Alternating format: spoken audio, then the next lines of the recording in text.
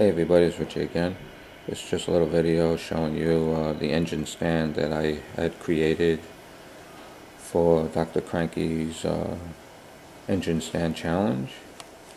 And this is what I came up with. And it's fully adjustable so it could work on any size engine. I don't have this engine glued together, so it could fall off, but anyway. If you can visualize a bigger engine, this is fully adjustable, and this can slide back and forth. And I have a rod here going into a plastic tubing. And this metal rod is very long too. So if you can visualize a bigger engine, this can go all the way over. It's riding on a couple of wooden dowel tracks. And I can slide it back that way. So anyway, hope you guys like it. And this is what I came up with for the engine stand challenge. And if you can look inside here, you can put all little parts, like the distributor, the oil filter, air filter, all the engine parts that you might need. I made like a little collection area for the parts. And hope you guys like it.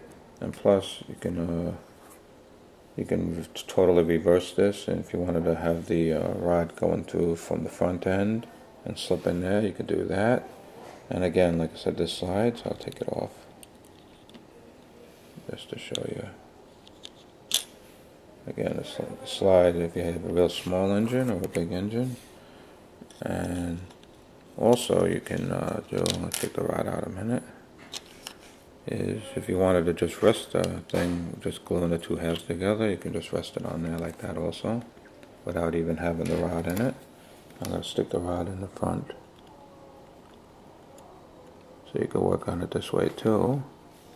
So you guys can see. I'll put it in here.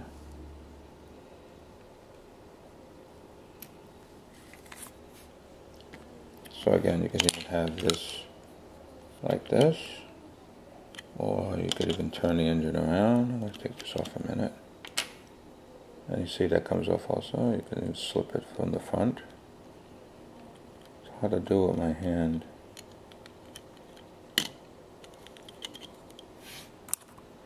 I'm going to put this down a second.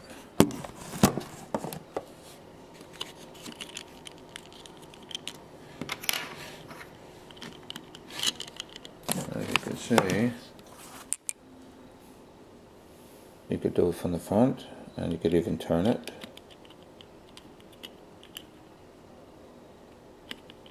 I want to do painting on the back side of it.